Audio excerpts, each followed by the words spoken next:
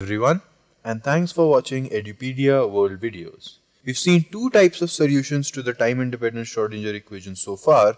We saw solutions that were labeled by a discrete index n in the case of the infinite square well and the harmonic oscillator, and they were labeled by a continuous index k for the case of the free particle. So let's see what the difference between two are, and we see that they correspond to different types of solutions.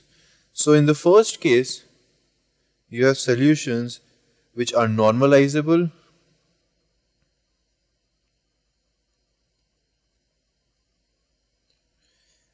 and they are labeled by a discrete index n.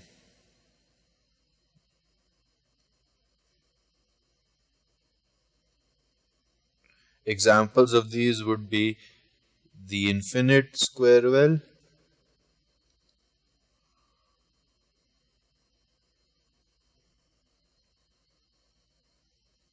and the harmonic oscillator.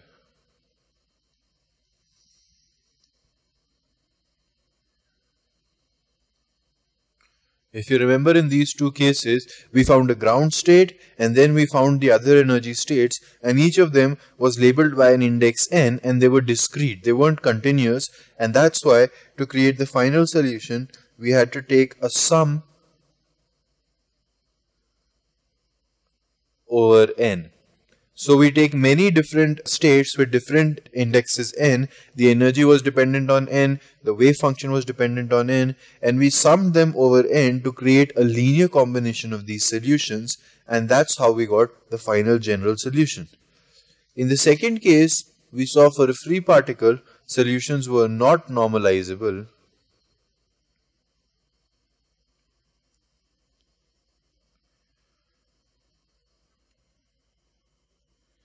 and also they were labeled by a continuous index k.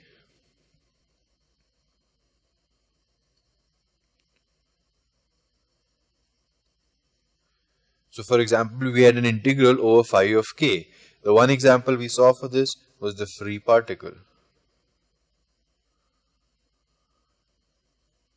And in this case, the linear combination was not a sum over the discrete index n as was the case for the infinite square well or the harmonic oscillator, but the linear combination was basically an integral over k. So what happens is, these are two different types of solutions, they had different structures, they had different properties, and they arose from two different problems, and they are labeled as bound states or bound solution, and the other one, this is called scattering states or scattering solutions. So now we try to differentiate between the two, and we'll see that some problems will have bound states as solutions, some problems will have scattering states as solutions, and other problems will have both these states as solutions. So they will give bound states as well as scattering states in different cases depending on what the energy is.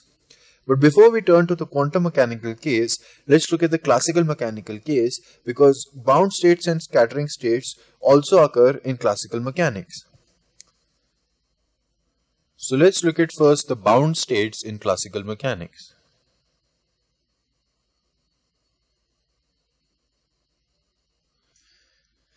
Say you have a particle within a potential which goes something like this. So at minus infinity and infinity, the potential goes to infinity, but in the middle it's some depression. And let's say you have a particle at this point with a certain energy E. So what will happen is, the particle will go down, come back up and reach this point and then go back down, and it will continue to oscillate to and fro between these 2 points, because this is the energy of the particle, and the energy at this point will be equal to the total potential energy, and so the kinetic energy will be 0. That means it can't move any more upwards. As it comes down, the potential energy V of x as a function of x decreases, so the kinetic energy increases. At the lowest point, the potential energy will be minimum, the kinetic energy will be maximum, and as it goes back up, the potential energy increases and the kinetic energy decreases. But this particle is bound between these 2 points. If you have a certain energy E and leave it at this point, it will move to and fro between these 2 points, but it will never escape to infinity or minus infinity. Now, of course, this depends on the energy E. If you give it a larger energy, let's say E dash over here, then obviously it would bounce back and forth between these 2 points, but it still would not escape. And in this case, the reason for that is as x goes to infinity or minus infinity, Vx goes to infinity. So no matter what the energy is, there will come a time when all that energy will be potential energy and kinetic energy will be zero. So this is an example of a bound state. Then you have in classical mechanics scattering states.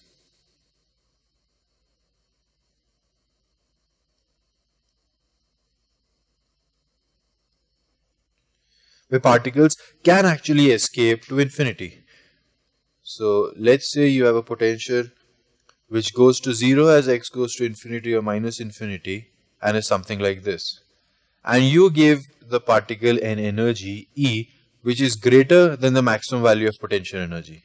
Then if you start the particle from this point on the left end, initially it will have some kinetic energy. At this point the potential energy will be maximum, but still it has some energy left over, kinetic energy. So it will go beyond this hill and go off to infinity. So whenever a particle can go off to infinity or minus infinity, it is not bound between any 2 points, and the states are called scattering states. Another example in classical mechanics of scattering states would be when the potential goes to infinity on one side but not on another side.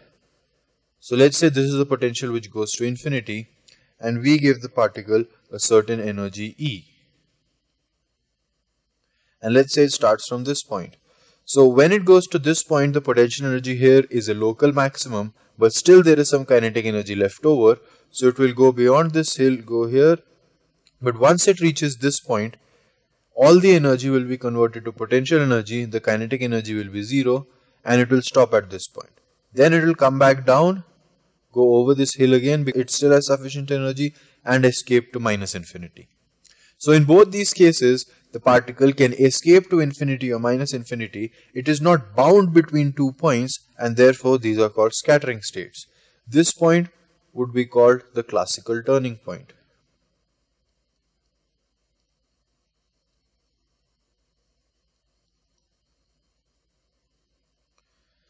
And up till now, the bound and scattering states are pretty much similar for quantum mechanics. When you have the potential that goes to infinity on both sides, then you have a state with particle which is bound between 2 points called a bound state. When either on one side or on both sides the potential goes to zero as x goes to infinity and the energy is greater, we have a scattering state. Right. Now there's a third case which is the most complicated, and that is something which is a classical bound state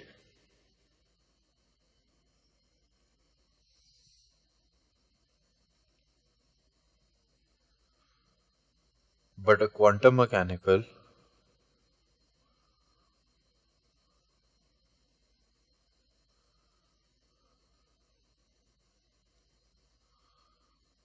scattering state.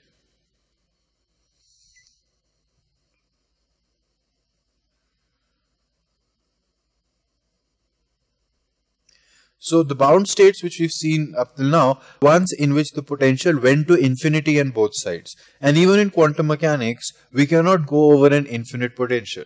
However, we can actually take some energy for some time which makes our energy greater than the original value, and we can do what is called tunneling over potential hills.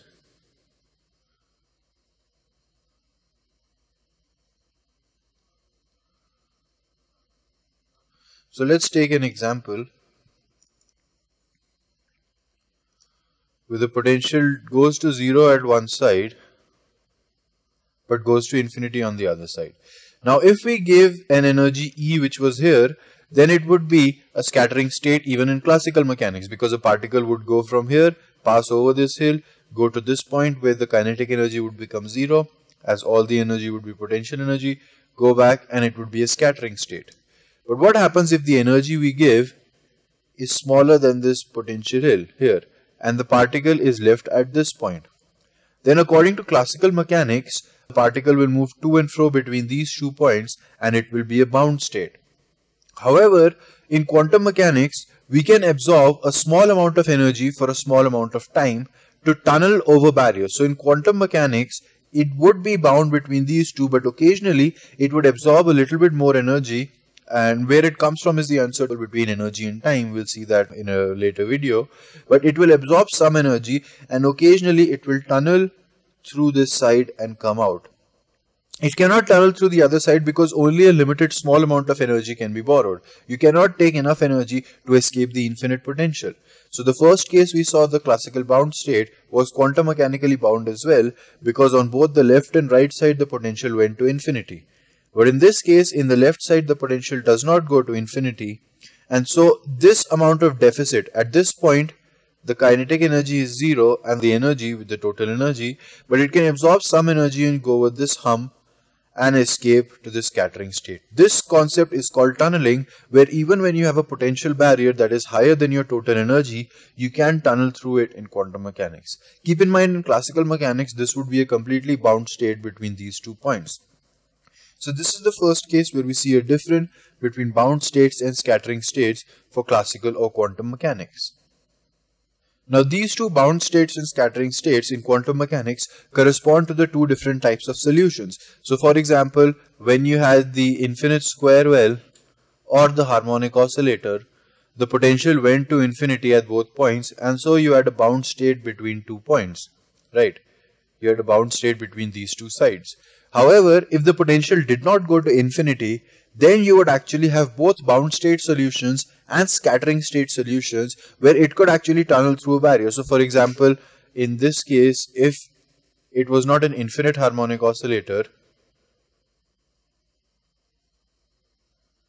but a harmonic oscillator like this, then even if you give it this amount of energy, classically it would stay between these 2 points, but quantum mechanically it could tunnel through this barrier, and some people show tunneling like this because ultimately the energy stays the same, but it could tunnel through this barrier and go off the other side.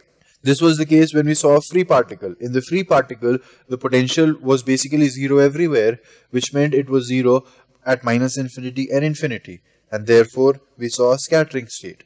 So for classical mechanics, we see what the rule is for bound and scattering states. For bound states, the energy has to be smaller than the two endpoints of potential energies. For scattering states, even if at one side the potential at infinity is smaller and you don't need to go over a hump, it would be a scattering state. However, for quantum mechanics, the definition is slightly different. If the energy of the particle, and again, because we can absorb finite amounts of energy, we can borrow finite amounts of energy from space, if all that matters is the potential at infinity. So if the energy of the particle is less than V at minus infinity and V at infinity, then it is a bound state. Because it will stay bound between 2 points, it will never be able to go to infinity or minus infinity because it needs to absorb a large amount of energy. And again, infinity is the important point. In classical mechanics, it would be just 2 points because you could not have tunneling. If the energy is greater than either V of minus infinity or V of infinity, then it is a scattering state.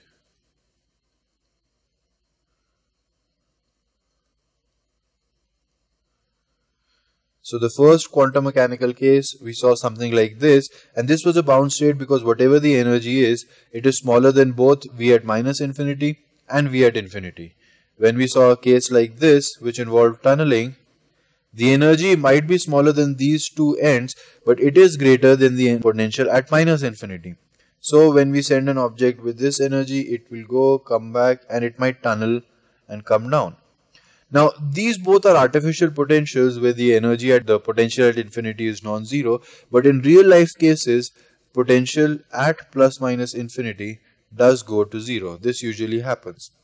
So for these real life cases, we actually have a much simpler rule. If the energy is less than 0, it is a bound state. And if the energy is greater than 0, it is a scattering state.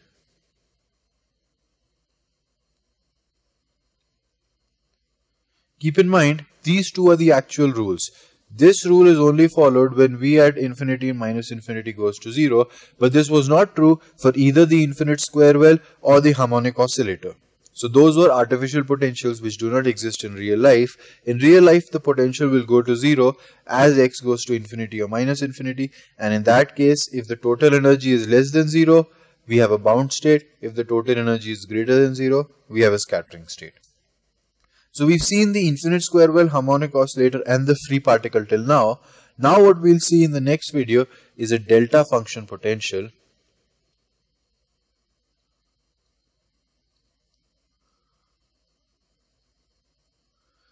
And it would look something like this. At x is equal to 0, it would be a big value and then non-zero value after that.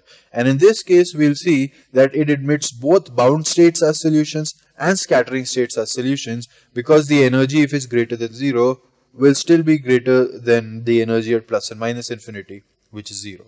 So now we'll see the first problem in which we have to solve the problem twice. One by assuming the energy is less than 0 and it's a bound state. Once again after that by assuming the energy is greater than 0 and it's a scattering state. Thank you.